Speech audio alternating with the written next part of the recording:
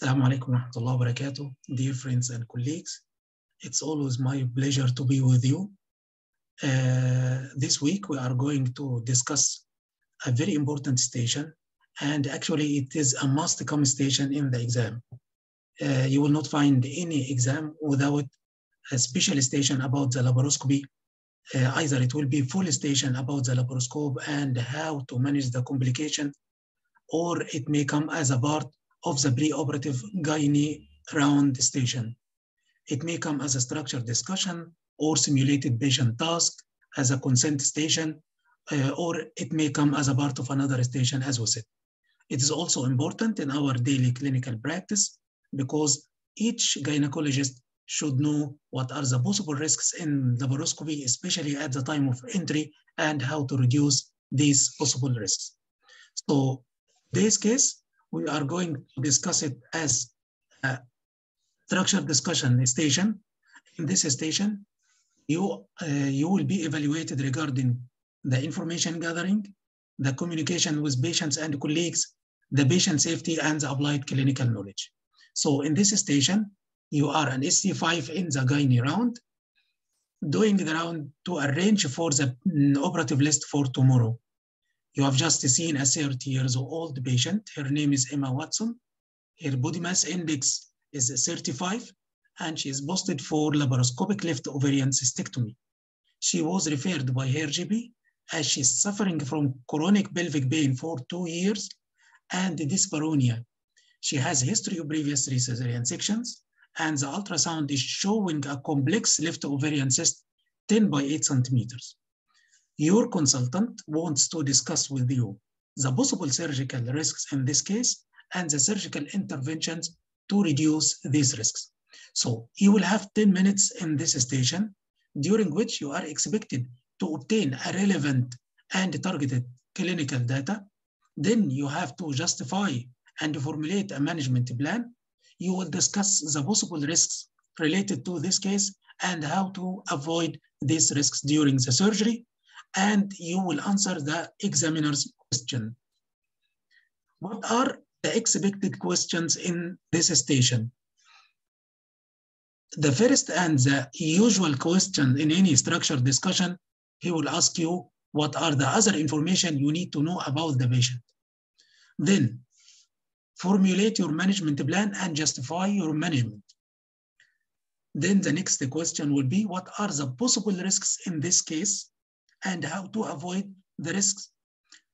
The next, what is the best practice to reduce the laparoscopic complications? Another question is, during the secondary port insertion, what are the vessels at risk of injury and how to reduce this risk? Also, if you have a vascular injury at the secondary port insertion, how to reduce and how to manage, what are the principal management in case of inferior epigastric injury. The other question, if you are suspecting aortic injury, what is the steps of management? One common question, especially in the preoperative gynae round, he will ask you what you are going to do if you find, for example, endometriosis or unsuspected pathology or undiagnosed pathology before the surgery, like suspected cancer. So these are the possible questions that may come in this station. Actually, the answers of these questions are collected from the Green Top guideline, from the TOG, and from the Strat OG. So all the information you need to know about this station will be found here. So the answer for the first question, what are the other information you need to know about the case? Please, once you find this question, put in your mind the presenting complaint of the patient, because most of us we are putting a plan for the history, but the most important part of the history is the presenting complaint. So please start the history by analyzing the complaint of the patient. So in this patient, her main complaint is pain. So you have to ask about the onset and the course and the duration of this pain, the site and the extent and the radiation, what increases the pain and what helps to relieve it. And this is a case of chronic pelvic pain, so you have to exclude other causes of chronic pelvic pain. So you have to ask about symptoms of endometriosis, symptoms of PID, other causes of chronic pelvic pain like irritable bowel disease or inflammatory bowel disease, and you may even ask about the mental history because it may be a psychological cause of pain. The second complaint for this lady was dyspareunia. So you have to ask about the dyspareunia in specific, if it was superficial or deep dyspareunia, and if it is primary or it is secondary dyspareunia related to any other pathology. You have to ask about any associated bleeding or discharge, any changes in the appetite or weight loss, any previous investigations or treatment regarding these complaints, and any bowel or bladder symptoms. These are the main questions you need to ask regarding her complaint. Then, putting in mind the differential diagnosis of chronic pelvic pain, you have to ask about the menstrual periods, endometriosis, if there is any pain with the menstruation, when is her last menstrual period, if she's using any contraceptions, if her smears are up to date, and if there is any history of sexually transmitted infections. Regarding the obstetric history, this patient has previous 3 cesarean section, so you have to ask about any complications of the previous cesareans, her wishes for future fertility, because this may affect your plan of management, and you will ask the permission from the patient to look at her operative notes. In the past history, please ask about any medical or surgical history, and don't forget the point of safety about the drug allergy. Information means the history and the examination and the investigation. So please, after the history, do not forget to ask about any examination finding if it's available, and any previous investigations. You need a detailed scan to know more about the criteria of the cyst, and you need to know about the result of tumor markers. This lady is 30 years old, so you will ask besides the CA125 about the LDH, alpha-fetoprotein, and HCG. Very important point is to know about the pre-operative counseling of the patient, what the patient is consented for, and if she was offered any alternative to the laparoscopic surgery, and the pre-operative investigations, and the anesthetic review, and if the patient has DVT risk assessment. So this is a full answer regarding the first questions. What are the other information you need to know about the case? The second question will be, discuss the possible surgical risk in this case. So if we will go back to the history, this lady has a high body mass index. Her body mass index was 35. So this puts the patient at risk during entry. It will be more difficult. And post-operative, this patient is at a higher risk of having venous thromboembolism. The next point in the history, the patient has chronic pelvic pain and dyspareunia. So the most common cause of chronic pelvic pain and dyspareunia is endometriosis. Endometriosis puts the patient at risk of adhesions and difficult surgery. Also, bowel distension. The patient may have inflammatory bowel disease as one of the differential diagnoses of chronic pelvic pain, so you have to put it in your mind and prepare your patient before surgery. The previous cesarean deliveries may put the patient at risk of adhesions and bowel and bladder injury. And also from the history, the cyst was complex, so this puts the patient at risk of having abnormal pathology of the cyst after removal. So these are the surgical risks in this case. The most important part is now you know the risks, how to reduce the risks of laparoscopy, or what is the best practice to reduce the laparoscopic complications. Actually, in the majority of cases of laparoscopy, the laparoscope will go without any problems, but still there is incidence of serious complication. The incidence is 1 to 2 per 1,000, and this number you should remember it, because if you have a consent station, you should tell the patient about the possible risks, including the serious and the frequent risk. So the serious risk, the incidence is 1 to 2 per 1,000. The bowel damage, 0.4 per 1,000, and the major vessel injury is 0.2 per 1,000. So these are the major or the most serious complications of laparoscopy. The good point to make yourself different from the other candidates during the exam is to be organized during your answer. So if he's asking you how to reduce the laparoscopic complications, please don't go directly for the operative interventions. The complications may be prevented by pre-operative measures, by intraoperative measures, and post-operative measures. So the best answer is to be organized and start to reduce the complication. This should be started pre-operative by pre-operative risk assessment of the patient. Not all patients are fit for laparoscopy, and there are high risk and low risk patients. If this is elective laparoscopy, the patient should be involved in the enhanced recovery program. Proper consent and proper counseling of the patient, offering the patient all other alternatives, including no treatment. In advanced cases, you may need bowel preparation and prophylactic antibiotics. In cases suspected to have bleeding, you should cross-match and screen blood and blood products. Before the surgery started, you should do the WHO surgical safety checklist and the pre-operative check for your instruments. The ergonomics, which means the arrangement of the operative table and the monitors and the whole tower, and the teamwork, which should be competent in doing laparoscopy. So these are the pre-operative measures you can do to reduce the complications of laparoscopy. As we said, this station can come as a consent station. You will have a simulated patient that's coming for laparoscopy, and you will be asked to take a consent from the patient. So you have to ask her about the procedure she's having. In lay language, it will be a keyhole procedure to search for a cause of your pain and dyspareunia. The intended benefit here is to search for the cause. You have, again, to explain all the serious risks to the patients and all the frequent risks, any extra procedure needed to be done during the surgery, including blood transfusion or repair of any damage, the anesthetic review, and then alternative treatment, and then the patient has to sign after you signed that you offered her all the information she wants. So this is another form of the station.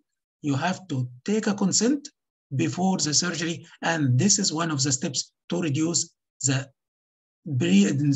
risks pre-operative. Okay, so pre-operative measures we finished. Now the intraoperative measures. Actually, the most important risks or the most serious risks of laparoscopy falls in the period between insertion of the varus needle and insertion of the laparoscope or the telescope or the camera. This period is called the blind time. Most of the complications occur at this time. So the best practice intraoperative to reduce the complications at entry. Number one, well-trained surgical staff. Involve the consultant if any suspicion of difficulty. Again, ergonomics, proper arrangement of the ergonomics and all the surgical instruments. Which entry technique you will use? The answer, the entry technique which you are more comfortable with it. Here we will find some conflict between the RCOG and the Royal College of Surgeons. The RCOG, the recommendation are mainly using the closed technique, but the Royal College of Surgeons are recommending using the open technique, open Hassoun technique for all cases of laparoscopy. But the answer to this question, the technique that you are more comfortable with. During entry, the patient should be supine in flat position, because don't put the patient in Trendelenburg position, because this approximates the distance between the great vessels and the skin. So during entry, the patient should be flat. Before entry, you have to palpate the abdomen to check if there is any masses or the position of the aorta. You may feel it, especially in very thin patient. If the patient had previous scars, avoid these scars during choosing the point of entry. And when making the incision has to be vertical incision, and it should be wide enough to avoid putting too much pressure during entry. And this much pressure may lead to the trocar going too deep, and you will injure the bowel or the vessels. So this is before starting the incision, you have to put these points in your mind. Call for help and trained surgical staff, ergonomics, the point of entry, avoid any scars, use the entry technique you are comfortable with it, and the patient should be in flat or in supine position. The varus needle is a very important part of the station. It may come by its own as a station, teaching station, where the trainee will come and ask you, I need to know about the pneumoperitoneum and the varus needle. So it's very important to know about the varus needle. The safety criteria of the varus needle, it should be sharp with good and tested spring action. Spring action means that it is freely going up and down. The varus needle should be inserted at right angle to the skin to penetrate the fascia and the peritoneum. It will be put at the base of the umbilicus, perpendicular to the skin at right angle. This will make the varus needle penetrates the thinnest part of the abdominal wall. And you will hear two clicks, one click from the fascia and the other click from the peritoneum. This is one of the several tests that can be used to check that the tip of the needle is in the peritoneal cavity. But there are other tests. You may be asked, what are the other tests that you have to do to check if the needle is free in the peritoneal cavity? Number one, the double click test. Number two is the hanging drop test, where you will put a drop of saline over the tip of the varus needle, then you elevate the abdomen up by the negative pressure inside, the drop will go inside the peritoneal cavity. Another test is called the Palmer test or aspiration test, where you will use a syringe full with 10 to 20 ml of saline. Then you will push it inside the varus needle and then aspirate again. If the fluid did not come, means it's freely floating now inside the peritoneal cavity and you are in, but if it will come back, means that you are in a closed space and most probably you did not penetrate the peritoneum. The most valuable test is that the initial insufflation pressure will be single digit number or less than 8 millimeter mercury. Please avoid the test of moving the varus needle laterally, because if you are inside a bowel or a blood vessel, you may convert a small injury into a large one. So these are the possible tests that can use to check that the tip of the needle inside the peritoneum. The pressure during entry should be 20 to 25 millimeter mercury before inserting the primary trocar. Why 20 to 25? Because this will increase the distance between the umbilicus or the site of entry and the great vessels at the back to about 6 centimeters. If it is less than that, the distance will be low and there is high possibility of injury of the great vessels. Once you are in and all the trocars are inside, you can drop the pressure to 12 to 15 millimeter mercury, and this will be the working pressure during the surgery to avoid respiratory compromise. Another safety point, if you try twice to insert the varus needle and you failed, you have to stop, ask for help from your consultant, and convert to another point of entry, which may be a Palmer point, or you may go into open Hasson technique. So all the questions about the varus needle will be from this slide. Now, the pneumoperitoneum is complete.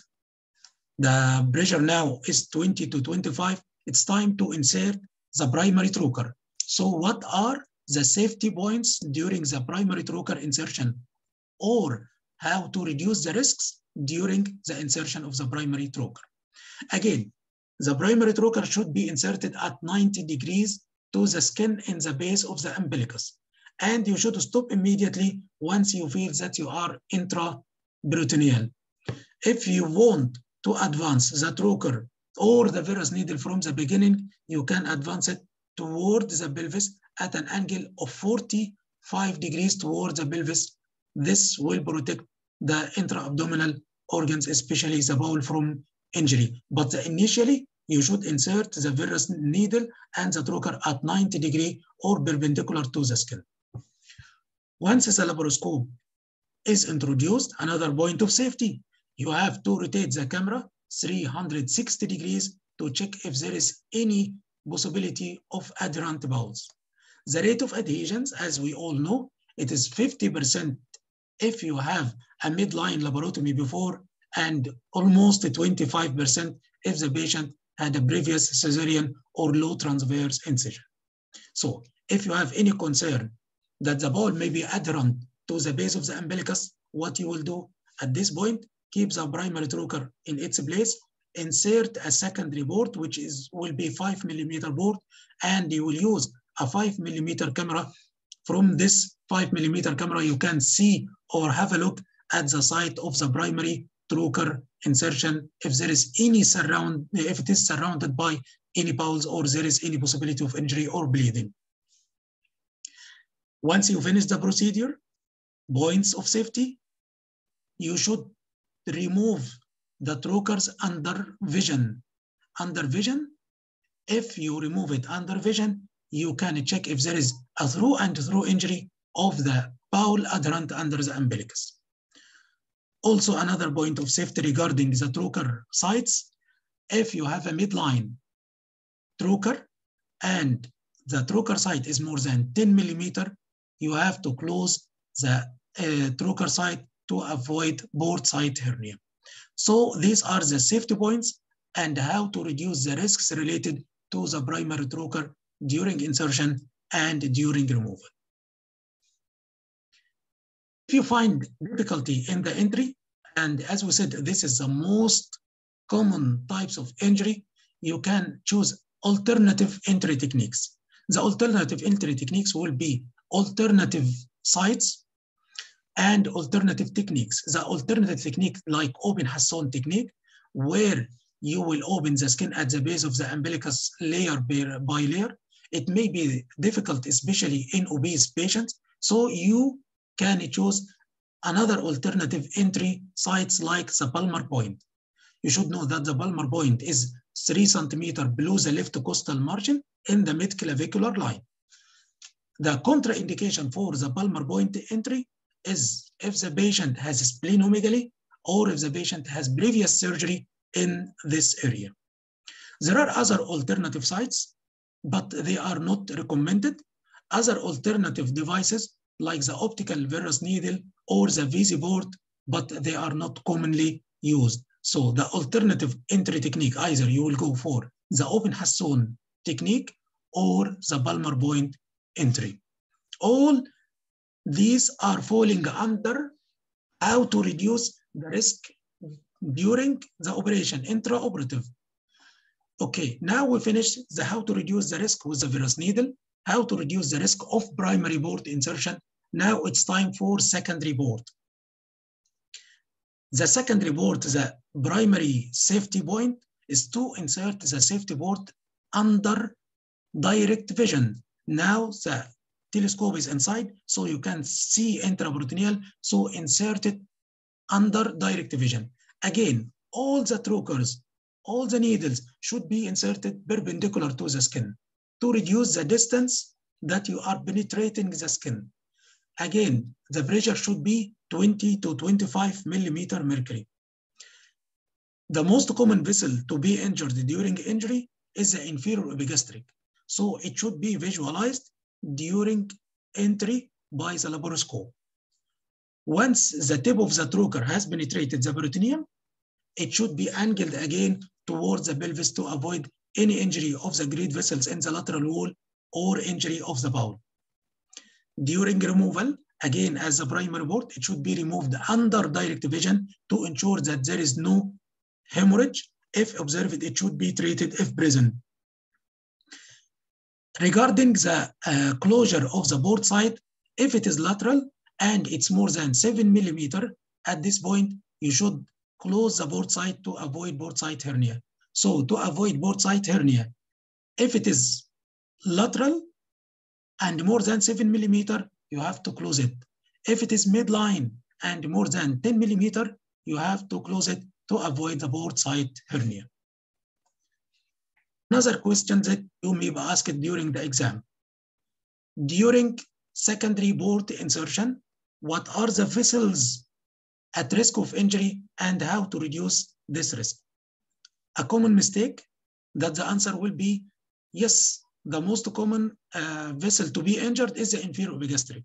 No, yes, the inferior epigastric is the most common, but there are other vessels that can be injured during the entry. So to be more organized and to impress the examiner, you will say that we have superficial vessels and deep vessels. The superficial vessels, which are the superficial circumflex iliac and the superficial epigastric arteries. Both of them originate from the femoral artery. One will go above the inguinal ligament and the other below the inguinal ligament and distribute towards the anterior superior iliac spine and to the umbilicus. These are the superficial vessels that can be injured during entry. The deep vessel is the inferior epigastric artery and vein. So the inferior epigastric artery is a branch from the external iliac. That's why if it is injured and there is bleeding, this may be a life-threatening condition and it should be managed immediately. The common mistake is how to avoid injury by trans-elimination. Actually, you cannot see the inferior epigastric artery by trans-elimination. Trans-elimination is used only to avoid injury of the superficial vessels, which are the superficial circumflex iliac and the superficial epigastric. But for the deep vessel here, if we can see the inferior epigastric, there are anatomical landmark for the inferior epigastric. You can see here, this is the obliterated umbilical artery. The obliterated umbilical artery or the medial umbilical ligament. So obliterated umbilical artery or the medial umbilical ligament. This is the one. Okay. The other side here, you will find the round ligament. In the angle between the round ligament and the obliterated umbilical artery or the medial umbilical ligament, this will be the point where the inferior epigastric appears. So you should be lateral to this point. Again, the anatomical landmark is the angle between the obliterated umbilical artery and the round ligament. From the angle between these two ligaments, the inferior epigastric will start entering into the anterior abdominal wall. So during entry, you have to go lateral to this point. Again, how to reduce the vascular injury at the secondary port insertion. The basic principle is to go under vision and to remove the trocar again under vision. So insertion and removal under vision. The superficial vessels, how to avoid the superficial vessels? By trans-elimination. But the deep vessels, you have to go for the anatomical landmark. Again, this is the medial umbilical ligament or the obliterated umbilical artery. This is the round ligament here. And in the angle between the obliterated umbilical artery and the round ligament, you will find the inferior epigastric coming down from the external iliac into the anterior abdominal wall. So your port site should be lateral to this point. Like this, you will avoid going through the inferior epigastric and avoid bleeding from this very vital vessel. The mistake happened. And another question, while you are assisting in laparoscopy, there is bleeding from the inferior epigastric artery. So what are the principles of management? This is another exam question you may face during the exam, that now you are in a situation where there is injury of the inferior epigastric. What are the principles of management and what you will do? This is an emergency. So in any emergency, please, the first step is to call for help. Call for help from the consultant. You may need vascular surgeon. You may need to call for the blood bank for blood and blood products. The best way of management of injured or lacerated vessel is suturing or ligation of the inferior epigastric. And this can be done laparoscopically through intracorporeal stitching or through passing a stitch by the endoclose, or you may even do it by wound extension at the port site and securing the bleeding vessels by suturing or ligation. Another way of controlling the bleeding is to insert a Foley's catheter through the port site and then inflate the balloon, pull the balloon and put it under tension and keep it for 6 to 24 hours. This will result in a tamponade effect and it will control the bleeding. Sometimes you may need or you may use the electrosurgery to coagulate the bleeding vessel. It is sometimes successful, but it carries the risk if there is any retraction of the inferior epigastric, it may lead to post-operative hematoma. Another point, if you have the facility to do percutaneous angiography, then embolization of the bleeding vessel if it is available. If you discovered that the hematoma occurs post-operative or you discovered it post-operative, the initial management will be conservative management. Just do local compression over the site of the hematoma and observe the patient.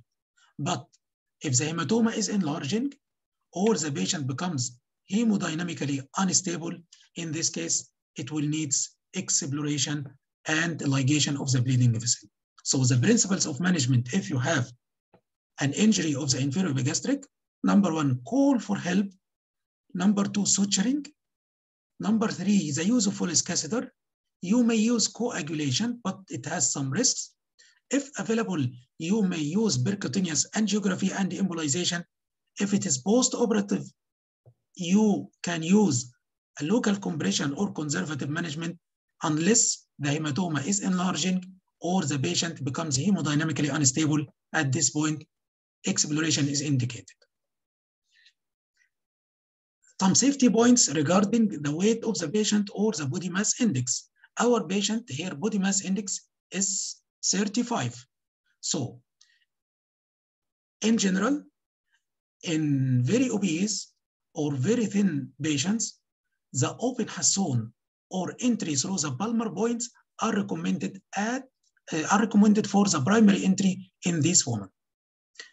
Some additional recommendation in obese women, if you are using the varus needle, again, put the varus needle perpendicular to the skin at the base of the umbilicus, and the needle should be inserted vertically. So at this point, you will have the thinnest part of the anterior abdominal wall, so you can use the ordinary needle. Sometimes you may consider using a larger size needle, especially in patients who are going for bariatric surgery. Regarding the very thin woman, the risk here will be more regarding the great vessels because the aorta in very thin woman lies almost 2.5 centimeter below the skin. So in very thin woman, great care must be taken during performing the first entry. Again, open Hasson or palmar point entry is preferable in this situation. And this is a very common question during discussion of the preoperative gynae round. You will find one of the risk factors is either high or low BMI. So in this case, in general, use the open Hasson or the palmar point entry is recommended. Another question, this part is from the TOG, that after insertion of the trocar, you observed that there is sudden drop of the blood pressure of the patient and you suspected aortic injury. What are the steps of management in this case? So once you inserted the primary trocar, the blood pressure dropped and the patient becomes unstable. So what you will do? Don't go with the camera and look if there is, okay, now you are suspecting injury. So you have to go for the initial management and then the definitive treatment. In any emergency situation, please, any bleeding, either in gynae procedure or even during antepartum or postpartum hemorrhage, remember the 4 steps in management of this case: communication, resuscitation, investigations and monitoring, then treatment. So the initial measures in this case will be communication, call for help from the consultant, the vascular and the general surgeon, blood bank for blood products, porters, junior colleagues, and the hematologist also. Team working is very important here in emergency situation. So you should use a team approach and task delegations to all the team members. You will ask the anesthetist to start antibiotics and ask for blood and blood products, and you will tell him that the procedure will be prolonged. Ask for additional equipments that may be needed by the surgeons. Insert 2 wide bore cannulas, start fluid resuscitation, full scaster to be inserted if it's not already there, and start counting the input and output, and take blood for investigations. The usual investigation as any emergency situation will be full blood count, urea and electrolytes, renal and liver function test, and X-matched blood. These are the initial measures for management in any emergency situation: communication, resuscitation, investigations, and monitoring. Now, the definitive treatment. It's very important, please don't remove the trocar that injured the blood vessel. Just keep it in place. It has a tamponade effect. It maintains the compression over the bleeding vessel, and it will identify the point of injury when you do laparotomy. Otherwise, you will start searching about it once you open the abdomen. So leave the trocar in place. Immediate laparotomy. Once you did laparotomy, do aortic compression to stop bleeding or apply vascular clamps. Then the repair will be done by the vascular surgeon. It's either simple repair, or we can use sealants or vascular grafts or patches. Please don't forget, after contouring the patient, to complete the primary surgery if the patient is now stable, because most of us will forget to mention this point.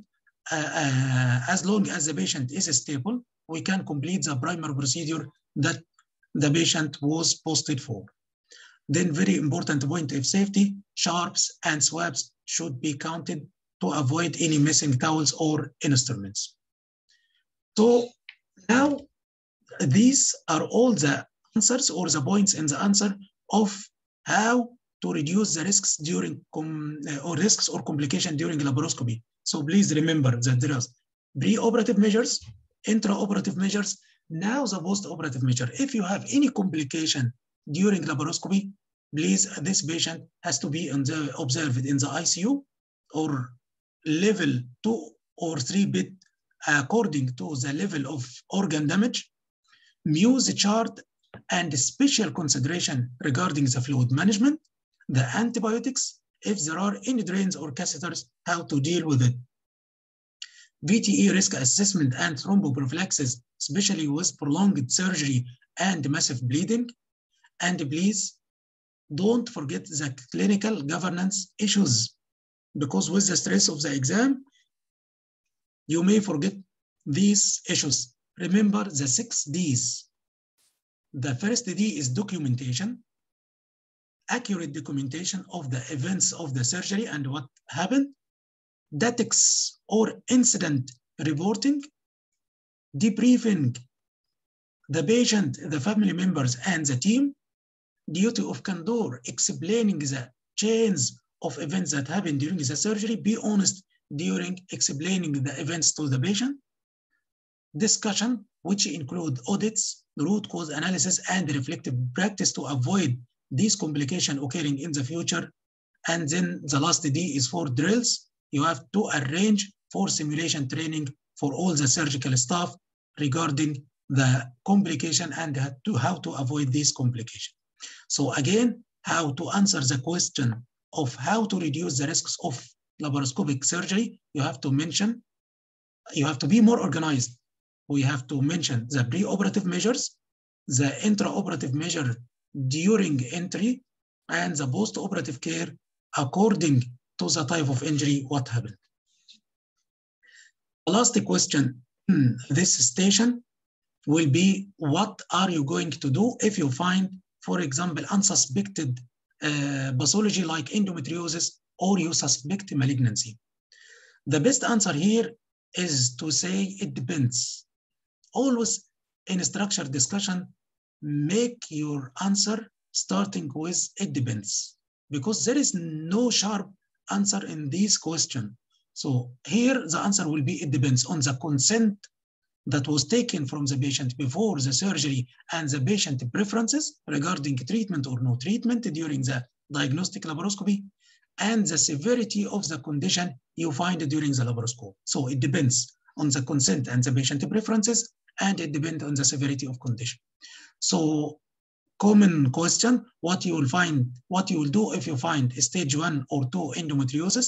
So if the patient was consented before the surgery and she prefers the treatment at the same setting, we can do treatment of stage 1 or 2 endometriosis either by adhesolysis, fulguration, cauterization, and taking biopsy for histopathology. But if you find stage 3 or 4 endometriosis, or you suspected malignancy, this will be another major surgery. The maximum you can do in this stage, you can take biopsy and arrange for another setting or another surgery after multidisciplinary team meeting. So this is how to answer the questions in this station. Actually, I know that the informations are too much, but you will not find all the questions in the same station, but these are all the possible questions that you may find in a case of laparoscopy during the exam. Thank you so much. I hope it was useful. If you find it useful, please don't forget to pray for me and to share it with your friends. Thank you all, and have a good luck.